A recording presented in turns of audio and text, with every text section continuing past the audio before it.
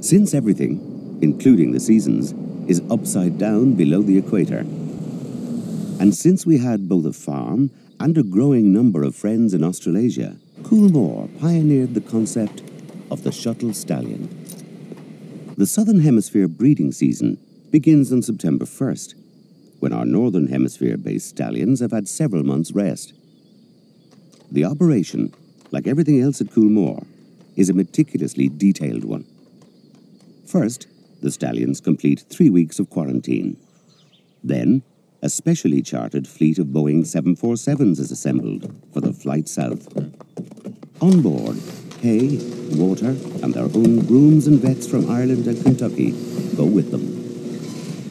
Everything is designed to minimize the stress of traveling, and only 6 stallions travel per flight.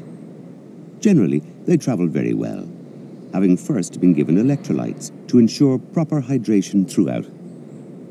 They're mostly bound for Coolmore, Australia, where they have had a phenomenal impact, in particular through the Great Dane Hill, who levelled the global playing field for southern breeders and led the Australian sires table for year after year.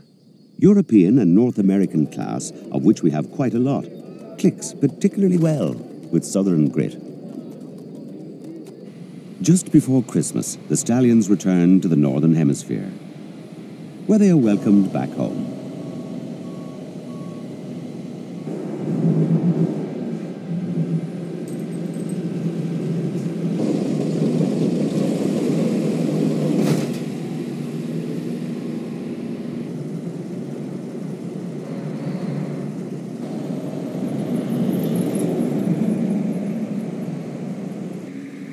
They will have an opportunity to readjust to their surroundings and a drop in temperature before their new season starts 6 weeks later.